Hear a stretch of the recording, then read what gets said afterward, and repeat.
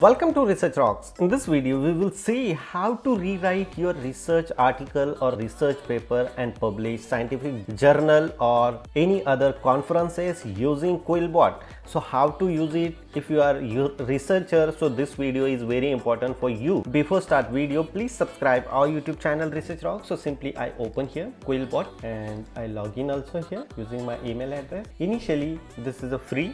We can target as a free of cost, and here several informations are available: paraphrasing, grammar check, plagiarism, co-author, summarization, citation generation. Even I make already separate video of each and every point. So in this video I'll provide you demonstration how to rewrite and how to improve your writing skill. So here, as a free point of view, standard and fluency, two options are available. If you go with formal, simple, creative and expert and shorten, so you need to get as a prime membership, but we can target as a standard and fluency. Here is my Medium blog. If you are not following me in Medium, you can follow me. I just copy one of the paragraph of my Medium blog, like building an application digital history using natural language processing, and I come here, simply I pasted here.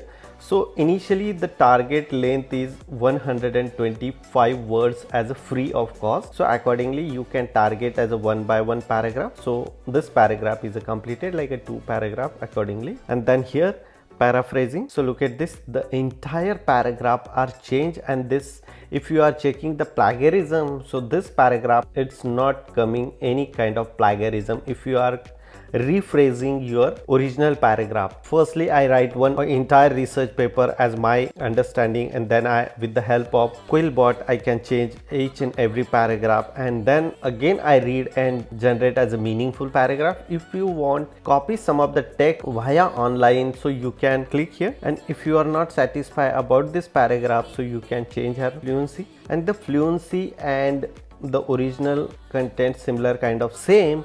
But if you are copy this one and then use your research article, that one is a really amazing. If you are go with grammar check, so you can put it here like an entire paragraph again here, and then now grammar check is going on. So entire this paragraph is changed, again this one is changed.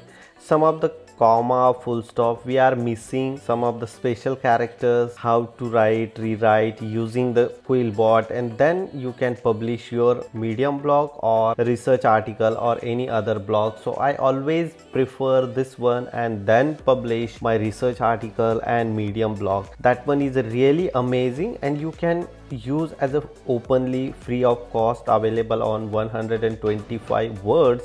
And two features introduce Quillbot absolutely free, standard and fluency. If you go with formal and simply and creativity, so you need to pay some of the money like upgrade. If you want upgrade this one, so annual charges is 139 euro, quarterly charges is 39, and monthly charges is $19 US. So which one you suitable accordingly. Otherwise, my opinion is you go with standard and fluency, use these features and write your research article very standard way. Hope you like this video. Before leaving, please subscribe our YouTube channel ResearchRocks.